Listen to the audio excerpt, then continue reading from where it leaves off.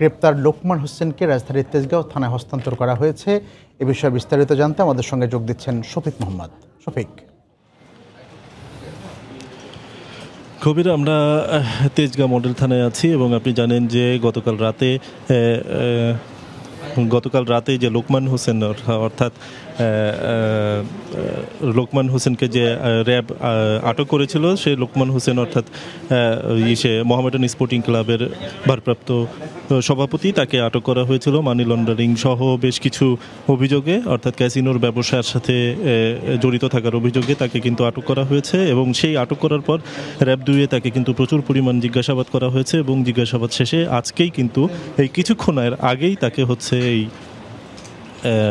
তেজগাঁ থানাতে আনা হয়েছে এবং এখানেই এজাহার লিপিবদ্ধ করা হচ্ছে। তারপরে এখান থেকে পরবর্তী আইনগত ব্যবস্থা নেওয়া হবে। এবং আপনি জানেন যে বেশ কয়েকদিন ধরেই কিন্তু র্যাব এবং পুলিশ র্যাবের পাশাপাশি পুলিশও কিন্তু অভিযান পরিচালনা করছে অবৈধ যে সমস্ত ক্যাসিনো ব্যবসা আছে এবং সেই ব্যবসার সাথে সংশ্লিষ্ট যারা আছে তাদের বিরুদ্ধে। এবং এই যে অভিযান চলছে, সেই চলমান অভিযানের অংশ হিসাবে কিন্তু গতকাল মণিপুরি পাড়ার লোকমান বিসিবির যে পরিচালক আছেন লোকমান হোসেন এবং সেই সাথে সাথে তিনি মোহাম্মদান স্পোর্টিং ক্লাবের ভারপ্রাপ্ত সভাপতি এবং তারও যুবলীগ নেতা সাইদের সাথে তার ব্যবসায়ের সংশ্লিষ্টতা পাওয়া গেছে এবং তিনি ক্যাসিনো পরিচালনা করতেন, এই ধরনের অভিযোগ ওঠে। সেই অভিযোগের পরিপ্রেক্ষিতেই কিন্তু গতকাল রাতে তাকে তার বাসা থেকে আটক করা হয়। আটকের পর জিজ্ঞাসাবাদ শেষে আজকে র্যাব 2 তাকে এই তেজগাঁ মডেল থানাতে হস্তান্তর করেছে এবং তারপরে তার বিরুদ্ধে যে সমস্ত তাৎক্ষণিকভাবে জিজ্ঞাসাবাদের মাধ্যমে যেগুলো জানা গেছে যে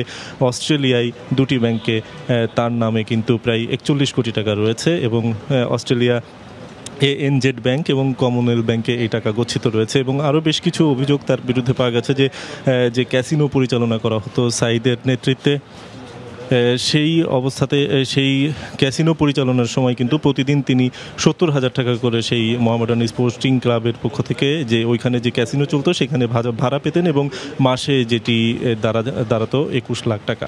তো মোটামুটিভাবে এখন পর্যন্ত লোকমান হোসেনকে বিসিবির যে পরিচালক লোকমান হোসেনকে তেজগাঁ থানায় নিয়ে আসা হয়েছে এবং তার বিরুদ্ধে যে ক্যাসিনো ব্যবসা পরিচালনার সাথে সংশ্লিষ্টতা পাওয়া গেছে সেই সব বিষয় এবং পাশাপাশি গতকাল যখন অভিযান পরিচালনা করা হয় তার বাড়িতে কিন্তু মাদক পাওয়া গেছে। তো এখন মামলা যেটা হবে সেটা কোন মামলা যাবে বা সেটা কিন্তু আমরা পরে জানাতে পারবো। তা এখন পর্যন্ত তেজগাঁ থানা থেকে আমার কাছে এই ছিল সবশেষ খবর।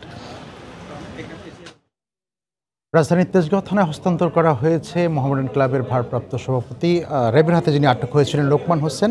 এই বিষয়ে আমাদেরকে বিস্তারিত জানাচ্ছিলেন রিপোর্টার শফিক মোহাম্মদ।